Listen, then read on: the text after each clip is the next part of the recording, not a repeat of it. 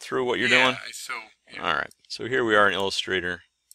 I know I'm moving stuff around because I'm just giving you a space here.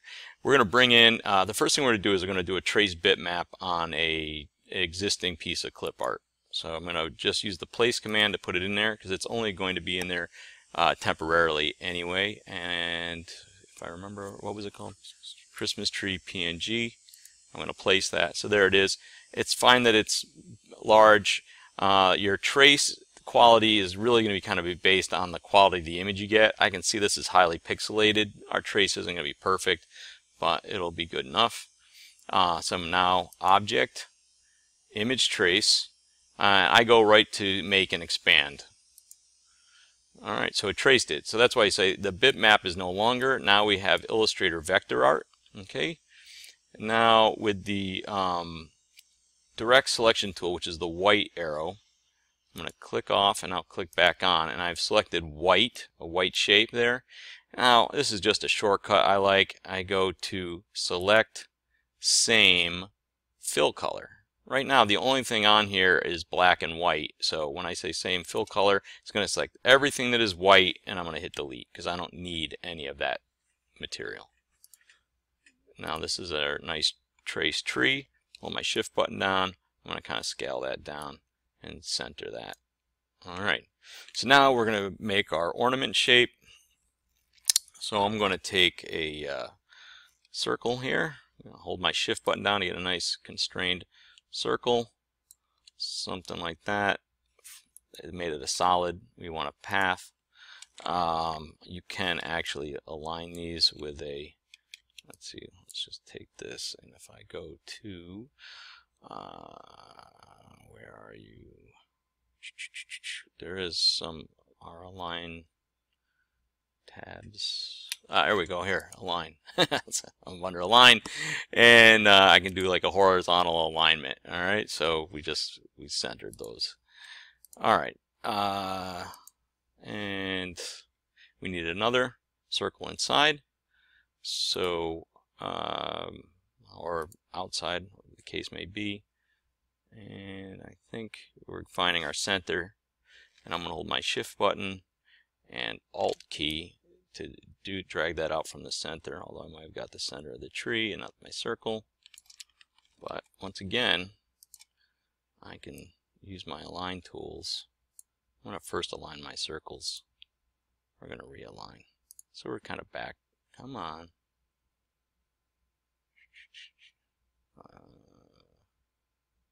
Why didn't you align? There we go.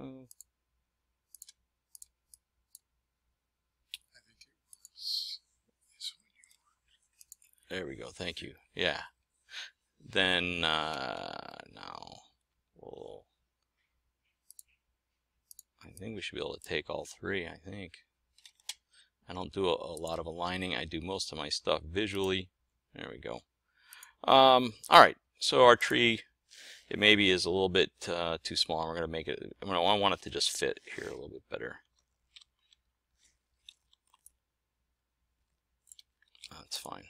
Just so it should be a tad, it should be hitting all corners. All right. What we need now is the top.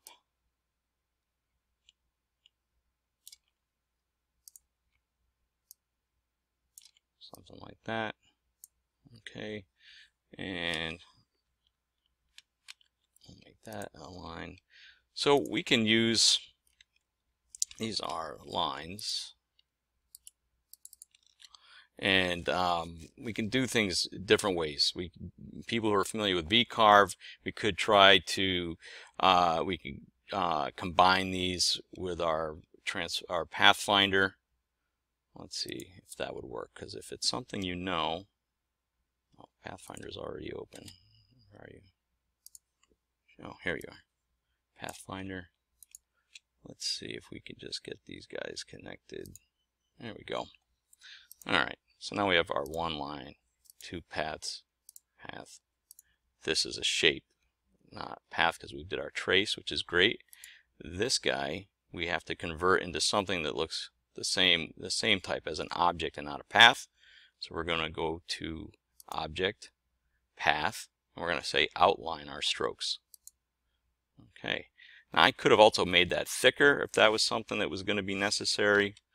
It all depends on, I guess, the ultimate look that we plan on going for here. So actually I'm going to undo that. While we have the chance, why don't I just make this a thicker line first under our stroke.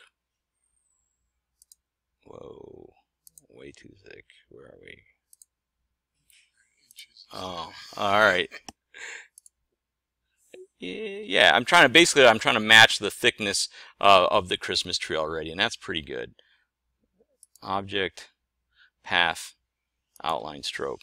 All right, so the same thing. We're going to use our pathfinder to now combine this tree and this shape here. Oh no, we want the trunk. All right. We don't want parts to fall out, and we want to strengthen our ornament. So the one thing that we could do here is we could take these points here, hold my shift button down, grab these points as well, and I'm just going to drag that tree down. And that just kind of thickens out the shape. I could also drag this point down if I wanted to, but for this, I think it'll be fine. Select both those shapes. Pathfinder is our combine. It's a unite, I guess. I'm going to combine, unite, alt click, blah, blah, blah. You get the idea. I'm going to click that once. And so now that's one shape. So now what we can decide is what needs to stay and what needs to go. Depending on what thicknesses. If I remove, I think, what happens if I just delete that? That's not good. I just seeing what points I have what here and what I can go and what I can get rid of. I may have to take this and flip this into a line. It's probably not a bad idea to go, and then from there you can decide what lines need to be what. So Mr. Derry, do we need a cut line around the outside, which is 0.001, correct? Correct. 0.001. So now that's a cut line. This line here, if we want to cut this shape out, we'd turn this to 0.001. Oops. Okay. We have a compound shape here, I believe. So I'm going to take this object, compound path, and say release. And hopefully that will do that. Or we can just select just that one line. Yep, there we go. So that was a good lesson to learn there. If you didn't get the right result because one line, you think you have one line selected, yet it changed multiple lines, then you have a compound path. You just go to Object, Compound Path, which it's not highlighted anymore, and then release that compound path. 0.001. This guy down here. You can do multiples if you know. I'm going to hold my shift button down since I know that those are both going to be the same. 0.001. And then anything else. I think that's it for cutting out, right? Alright, at this stage we're going to decide what parts of this tree. We've decided what needs to be cut out. So that needs to be cut out. We want to cut these out so it'll be like a nice silhouetted shape. But parts of this tree I'd like to see have a different, I guess with the software, it'll engrave those shapes. So I'm going to select the tree parts. And these are, right now, these are lines. You can see over here in Illustrator, they're just a stroke. I'll have to should, if everything goes well, I should just flip this, yeah, and now they're solids. So there we go. So those are solid shapes, and in the end, if I wanted to, I could do the same for all these balls.